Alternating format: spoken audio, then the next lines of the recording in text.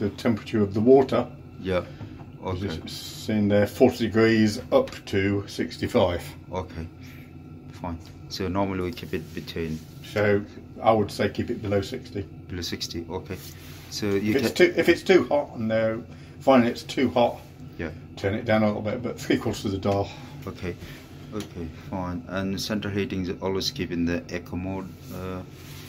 And if you don't keep it here, what's the maximum like? Well, if you put it up to 80, the boiler will cut out. Okay. It won't modulate. Right. Properly. So always keep it in eco. Yeah. Yeah. Okay.